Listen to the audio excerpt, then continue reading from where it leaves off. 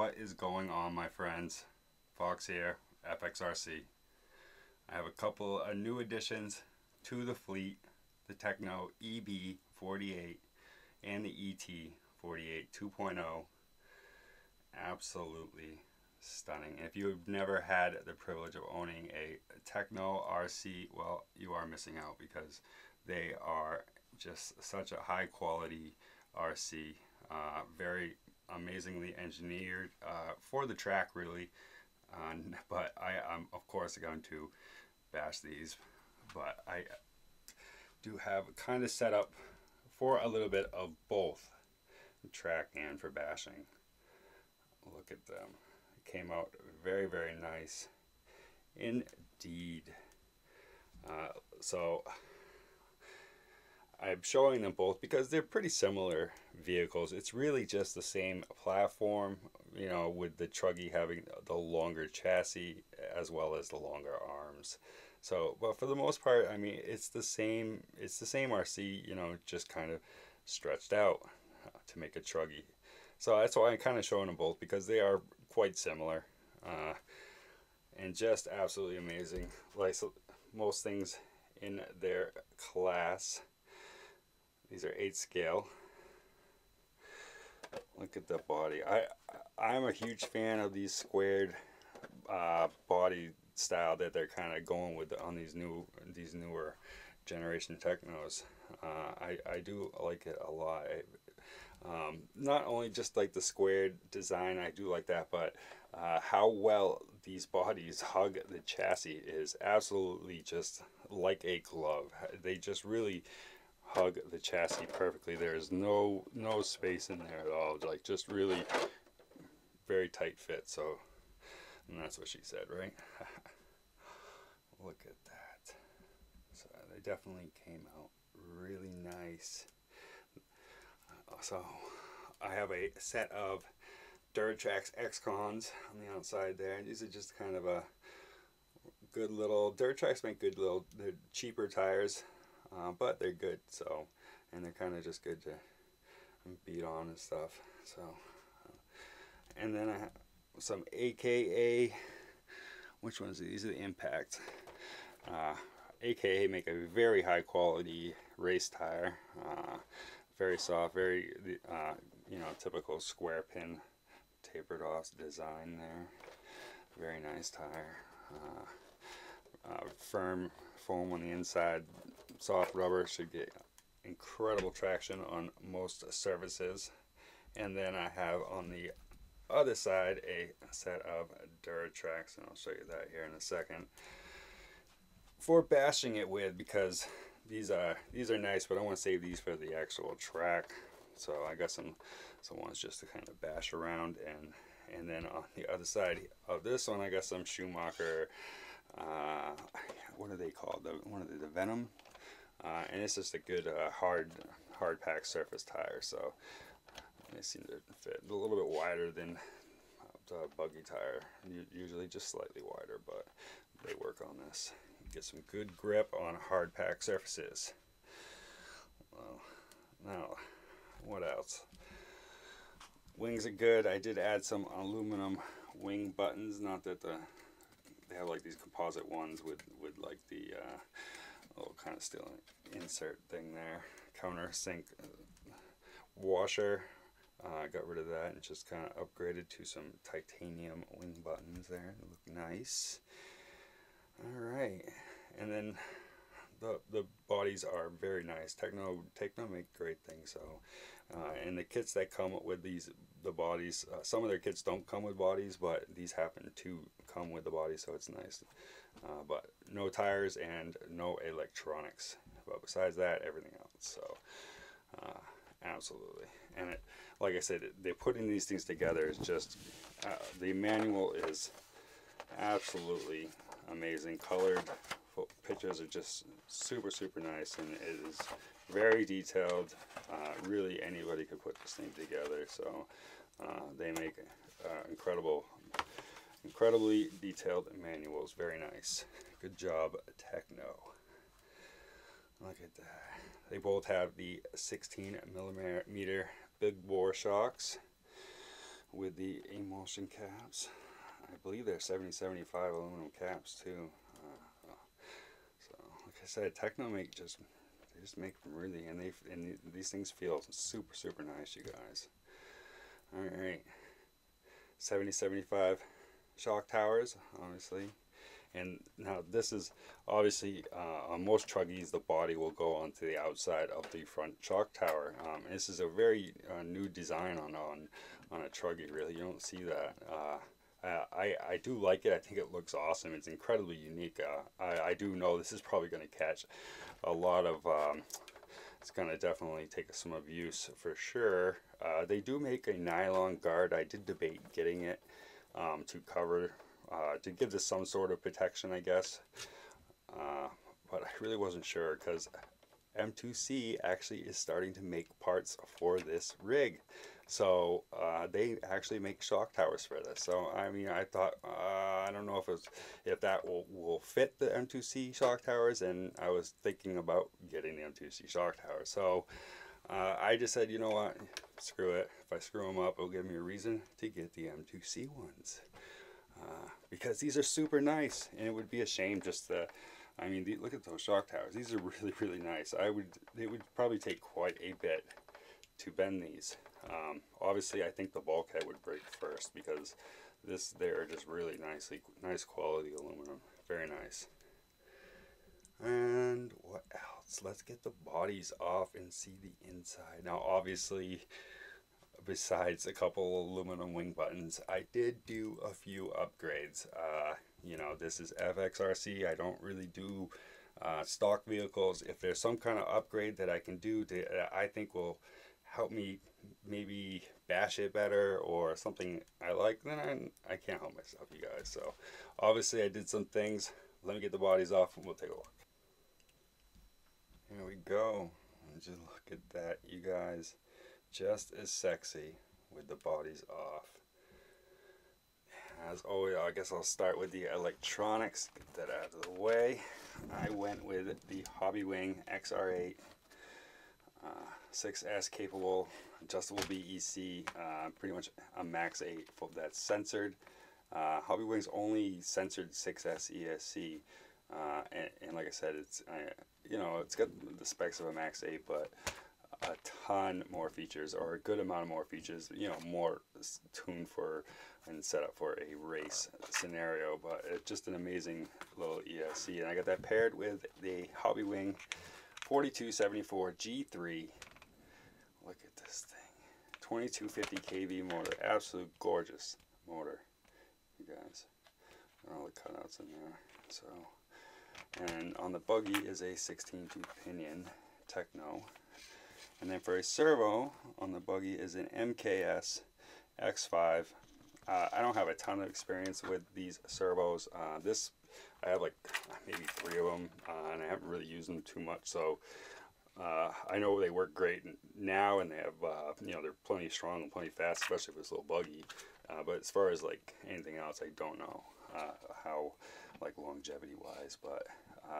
Plenty fast. I was going to go with a ProTech black label in this. I haven't, and I ended up putting in my Typhon, but it would not work with this servo mount because of the plug on the actual wire plugs into the servo on the ProTech black labels, and with this Tekno servo mount, there's just not enough room in there to get that to plug in without really doing something to that servo mount. I just didn't want to. I said, you know what, I'll just had this one lying around, and I threw it in, and like I said, it's plenty strong. So, and then I have the exact same setup, except for the servo on this guy is the AGFRC. Good focus in there. AGFRC. Look at that. 36 kilogram. Crazy fast, fully waterproof, fully aluminum servo. Very nice. I've had a few AGFRC servos. They are very good servos, and a very reputable name. So, and like I said, more than strong and fast enough for this thing. And then I have both of these on with my, I think I have Spectrum 3-channel receivers on. I got it on my DX5 Pro. now that the electronics are out of the way, you just look at the actual buggies and truggy. So this chassis is fully 7075. It's got all the cutouts. Look at that. And that it's like a goldish kind of titanium, just the same as the shocks. Very nice. As you can see on the rear, I have these skid plates by TP. TP, or I guess TP is what they're called. TP for Tekno, it says on there. You can TP for Tekno 7075. Look at that. These are really nice skids, you guys. They even kind of taper on the edge here, just so they're not like a straight cut. So you even have like that little tapered edge on. I mean, look at that. Incredibly nice, 7075. All the way. It's a company. It must be. I think it came from China. And it took quite a little while to get here, but very, very nice in that beautiful Tekno blue. Then, as you can see, I have the M2C top plate there. Look at that. Now this is, obviously it says ET48 2.0, but it's the same top plate, so it works for this also. And then I have the All Racing 7075 aluminum center brace. Look at this. You guys, this is the first company that's made anything like this, and this is quite similar to like the M2C one for the previous model. And they do, All Racing also makes a bracing for the previous models of the EB48s. So, but they're the first ones to actually make one for this model.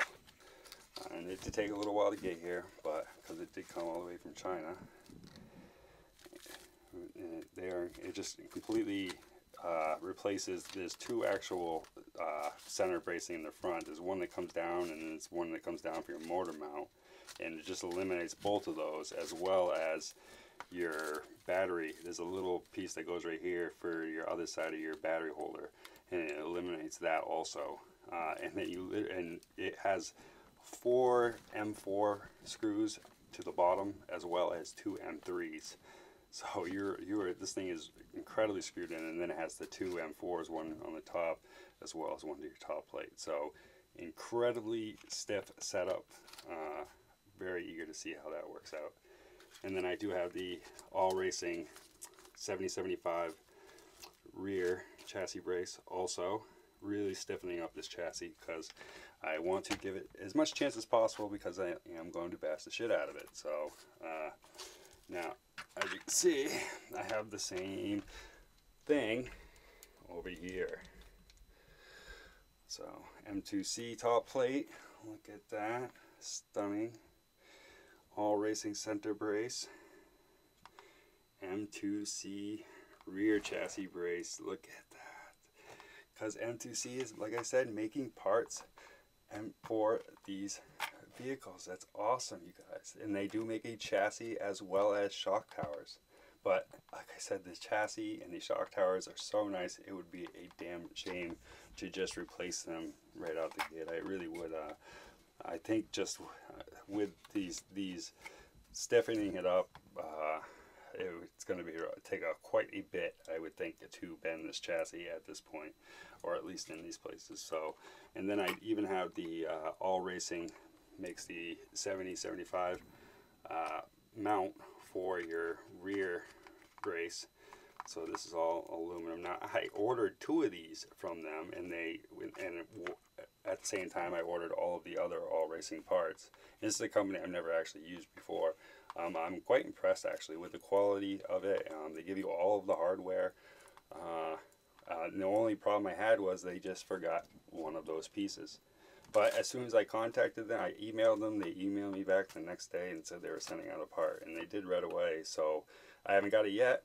Hopefully, as long as it comes and it's the right color, I will be super happy. So, because like I said, the quality is just absolutely, I'm super impressed with how nice it is. So now, there, like I said, it screws in on the bottom with the 4 M4 bolts, and the hardware they give you don't really go very far. I used the hardware for this one so you could see.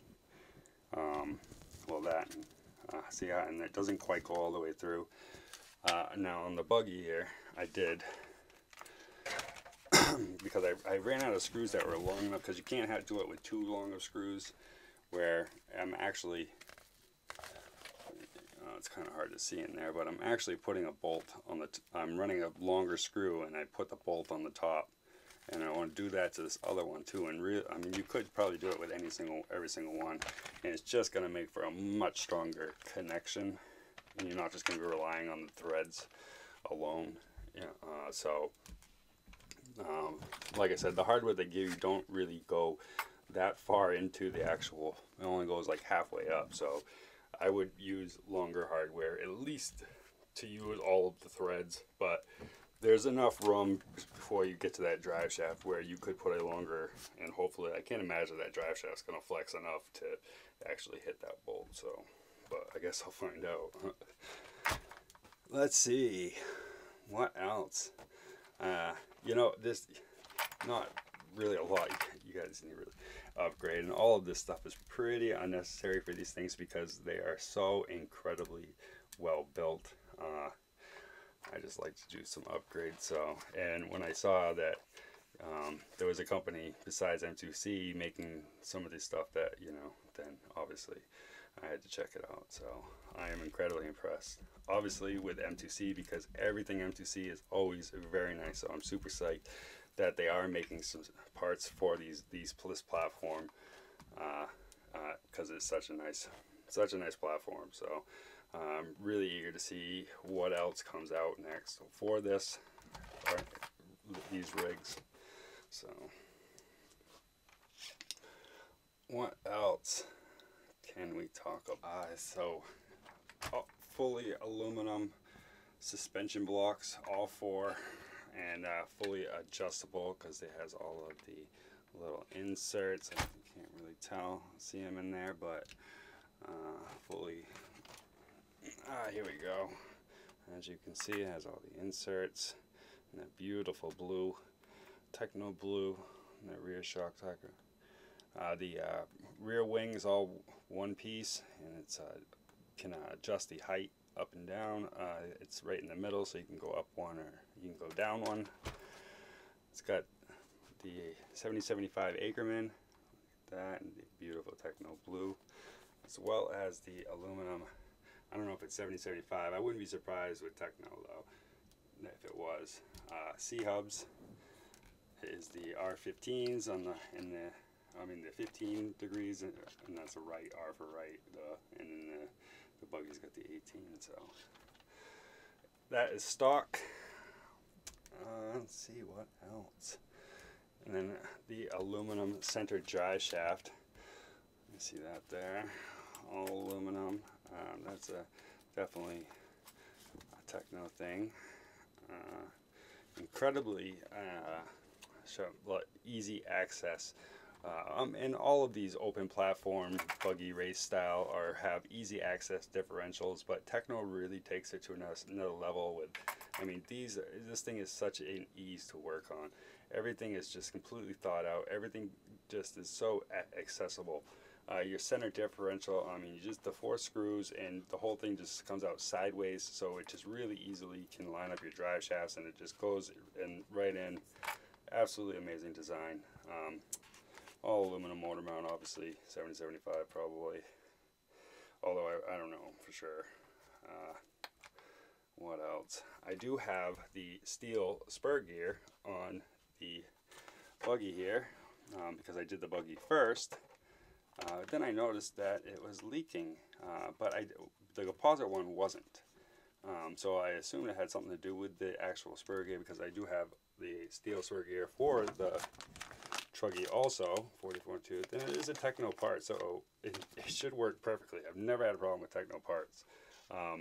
So I ordered some seals and some O-rings, but it looked like it was leaking from the O-ring, and I don't know if it's because I actually store the buggy and the truggy actually both like this, and it was kind of seeming like it was leaking from the O-ring, but I mean, it's going to run down anyway, so it's super hard to tell exactly where it's coming from until you actually open it up, and maybe you might be able to tell, but I got some more O-rings coming. I want to make sure that that one's not going to leak before I put it, because the composite one works perfectly. It's not leaking at all.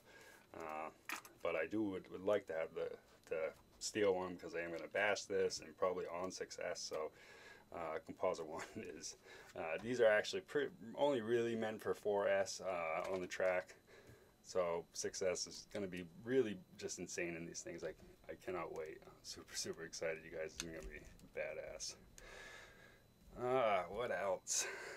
You know, the actual Tekno's A-arms and H-arms are just absolutely insane, you guys. I mean, just look at how rugged these things are. You see I got the skids on the truggy also, all 7075 by that TP company. TP for Tekno. Look at those A-arms. Some of the nicest A-arms, I tell you what, you guys, they're just so stout, so strong, just solid. Look at that. Freaking love these Tekno rigs, you guys. You know, and that's nothing new. This is something that Tekno, it's a very Tekno thing, these A-arms. So I cannot wait. These things are going to be absolute animals. I cannot wait to see what else comes out for these, but also what else M2C does for them, and you know, who knows, sky's the limit. So because I think that, you know, now that it's been a little while, the buggy came out first and the truggy came out, so they've been out for a while. They kind of retired their older platform. There's a couple of rigs that are still on that. The MT410 is on that old chassis, as well as I believe the short course truck, Tekno short course truck, is on that same older chassis. So maybe they'll switch those and have newer ones on this chassis, which would be epic. It really would be. So hopefully we'll see that from Tekno in the future. These things are absolutely sick. Let me get the bodies back on. You guys, look at that. I am definitely a fan of the squared bodies. Not only the way they look, but just how well they really hug the chassis. I'm just a huge fan. So I guess, oh yeah, and before I forget, I should probably, let me just flip this around. Like I said, these are the Duratrax blinders. You know, Duratrax's a cheaper tire, they really are, but they're still a pretty good tire, and I was really more just kind of looking for a tire that had a 0 offset, but wasn't much different from size from the actual truggy tires. So these kind of fit the bill. They should be a good little bashing tire. We'll see how they hold up. So I have never used them before, so can't say, but it looks badass. That is for sure. So anyway, I am super excited to get these bad boys out. So excited to see what else comes out from, you know, some of these companies, especially M2C, you guys, for these rigs, because everything right now is just for this platform. Like I said, they have the chassis as well as the shock towers, besides the top plate and the rear chassis brace. But I'm sure that they will in the future be doing other things. So absolutely love M2C. Cannot wait to see what they do next. First look at my EB and ET48 2.0. These things are going to be animals. Thank you so much for watching. As always, as far as part numbers, all the all racing stuff I found on eBay. You can just go to eBay and find it, and then all the M2C, same thing. Easily go to their website and navigate to Tekno's parts. The rest is pretty much just kind of Tekno things, and you can easily find that. So anyway, Fox here, FXRC. Thank you guys so much for watching. Peace.